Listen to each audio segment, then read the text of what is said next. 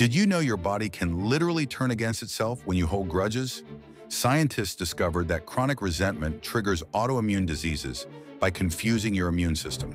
When you refuse to let go of anger, your body creates sustained inflammatory responses. These responses actually reprogram your immune cells to attack healthy tissue as if it were the emotional threat.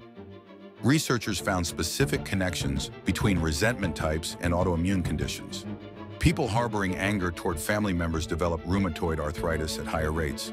Those holding workplace grudges show increased lupus symptoms. Individuals unable to forgive betrayals often develop multiple sclerosis. Your immune system literally mistakes your own organs for enemies requiring destruction. But here's the breakthrough. Forgiveness therapy can reverse these symptoms. When patients learn to release resentment, their immune systems stop the self-attack. Doctors watched inflammation markers drop and autoimmune flare-ups disappear. Your mind's refusal to heal becomes your body's poison. Forgiveness isn't just emotional medicine, it's physical survival.